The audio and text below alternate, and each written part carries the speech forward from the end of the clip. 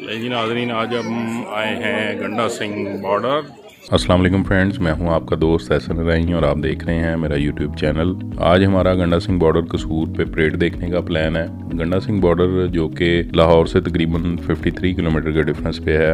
आप बड़ी इजीली अपनी गाड़ी में 1 से 1.5 घंटे में वहाँ पे पहुँच सकते हैं। और अगर आपका रेंजर में रेफरेंस है तो ये और भी बहुत अच्छी बात है, क्योंकि फिर आपका वहाँ पे प्रोटोकॉल लग सकता है। प्रोटोकॉल का फ़ायदा ये होता है कि आप एंड तक वहाँ पे आपकी गाड़ी चली जाती है और आपको पैदल नहीं चलना पड़ता, क्योंकि तकरीबन 6 के करीब चेक पोस्ट आती हैं। 2 चेक पोस्ट क्रॉस करें तो आपको वहाँ पे गाड़ी पार्क करनी पड़ती है, उसके बाद पैदल जाना पड़ता है। और अगर आपका प्रोटोकॉल लगा हुआ है तो आप एंड तक चले जाते हैं, साथ ही आगे एंटर हो जाते हैं और सीटिंग भी आपको वीवीआईपी मिल जाती है। जहाँ तक परेड की टाइमिंग की बात है तो परेड जो है वो अमूमन असर के टाइम पे स्टार्ट हो जाती है। आजकल जो टाइमिंग चल रही है वो एग्जैक्ट 4 o'clock स्टार्ट हो जाती है और 4:25 तक ख़त्म हो जाती है। इसलिए अगर आपने वहाँ पर जाना है तो आप कोशिश करेंगे 3:30 बजे तक या मैक्सिमम 3:45 बजे तक वहाँ पर पहुँच जाएँ, ताकि आप अच्छे तरीके से बैठ जाएँ और उसके बाद परेड को एंजॉय कर सकें। हमारा वहाँ का एक्सपीरियंस कैसा रहा और परेड कैसी रही आए आपके साथ भी शेयर करते हैं।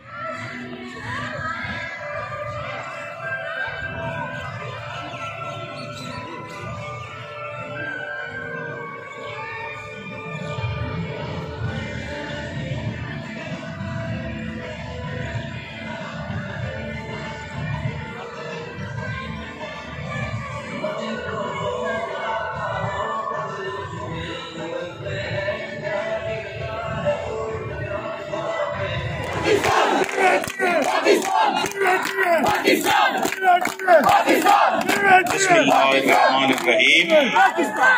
तमाम मुअज़्ज़ज़ मेहमानों को अस्सलामुअलैकुम। पाकिस्तान रेंजर्स की तरफ से हम आपको गंडा सिंह बॉर्डर पर खुशामदीद कहते हैं। तमाम बहन भाइयों और बच्चों से गुजारिश है कि परेड के दौरान परेड वैल्यू में गैर अखलाकी नारों और रूटिंग से परहेज करें। माँ सिवाय इसको नारे तकबीर, अल्लाह अकबर, इसको पाकिस्तान जिंदाबाद, पाकिस्तान का मतलब क्या, ला इलाहा इल्लल्लाह और जीवे जीवे पाकिस्तान। शुक्रिया।